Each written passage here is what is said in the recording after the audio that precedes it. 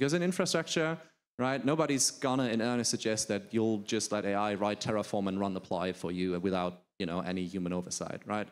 There's one more thing that's gonna complicate the picture here.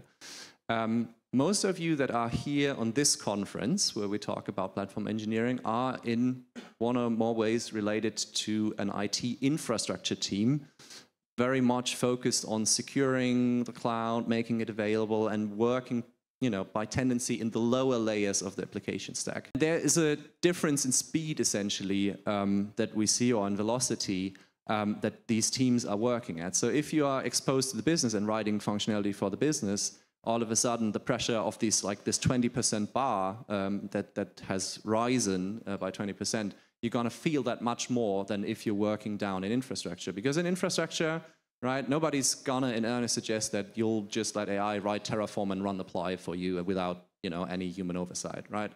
That's not what we're going to see. We're not going to see AI making changes to our servers or to our infrastructure.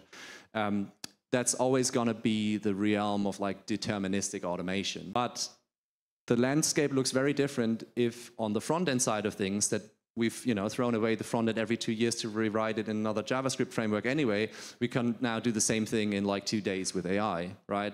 So the kind of the velocity difference that you get between the working speed essentially that you're operating at with these teams only decreases, and combined with the trust issue that I've mentioned earlier, it's going to make it ever harder for application teams to communicate in the same way with the platform team that's just living in another reality.